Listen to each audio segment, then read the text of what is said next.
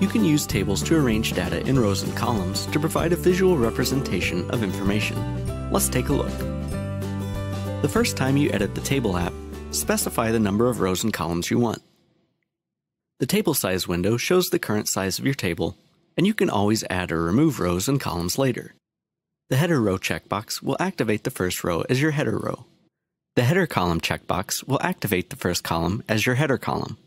Expand Set Table Options to add a table caption and a table summary, both of which comply with ADA requirements, and select a table style.